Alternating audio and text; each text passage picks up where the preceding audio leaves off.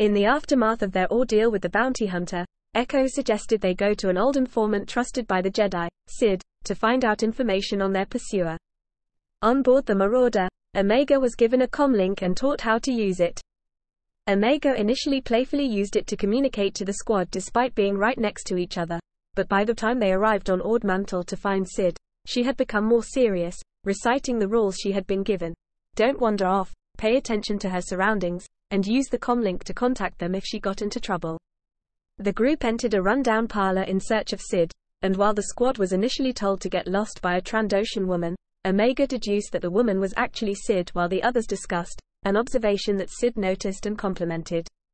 Hunter quickly agreed to carry out a mission to rescue a child named Muchi from a group of Zygarian slavers on the other side of the planet. As they traveled there, Omega asked Echo about slavery. As Echo told her what it was, she frowned and said that she did not feel like that was right, to which Echo voiced his agreement. When they landed outside of Old Ord Mantell City, where the slavers were based, Omega was excited for their new mission, and was thus dejected when Hunter told her to stay with the ship as the squad moved in. Omega sat in the ship's cockpit and played with her doll, coloring it to resemble the Bad Batch's armor. As she showed her work to Gonki, she heard voices outside. She grabbed a backpack and escaped the ship as a pair of Zygarians searched inside. Looking through a pair of macrobinoculars, she realized that her companions had been captured.